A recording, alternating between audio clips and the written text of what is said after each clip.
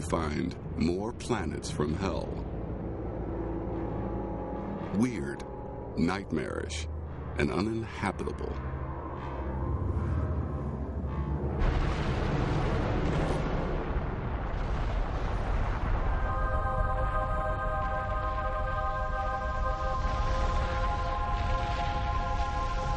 This is Corot 7b. A world of violent extremes. Two hells in one. It's so close in that its star looms 360 times larger in the sky than our sun. On Corot 7b, the first hell is unimaginably hot. The surface is a furnace, roasting at 4,700 degrees.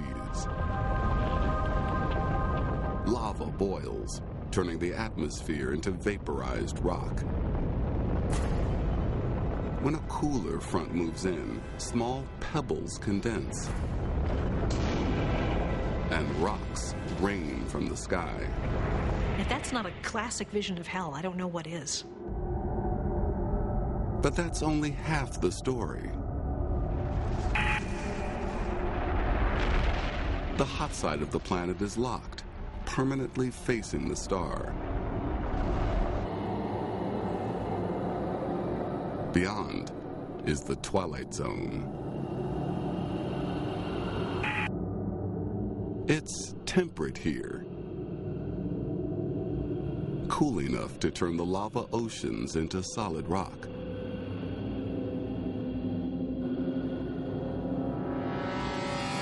But this pleasant zone is narrow. Travel further, and you descend into a second hell.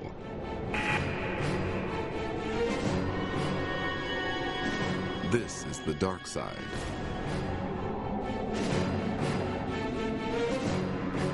The half of the planet that never sees the sun.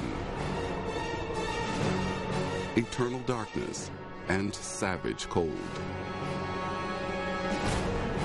The temperature is hundreds of degrees below zero. So one side is hot, another side is cold. You either have, fire or ice in the extreme, the coldest places in the universe and the hottest places in the universe. You couldn't think of a worse place to end up.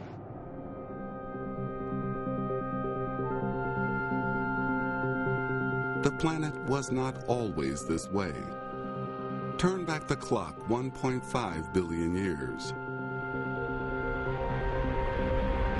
Corot 7b is forming. But it isn't rocky. It's a gas giant, 100 times bigger than Earth.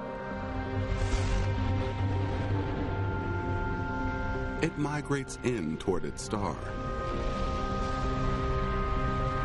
As it closes in, the star blowtorches gas from the planet. Its gaseous shell blasts off into space to reveal a rocky core.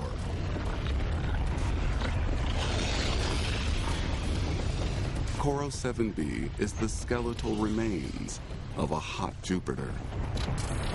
Its parent star has reduced this once massive gas giant to a rocky cinder.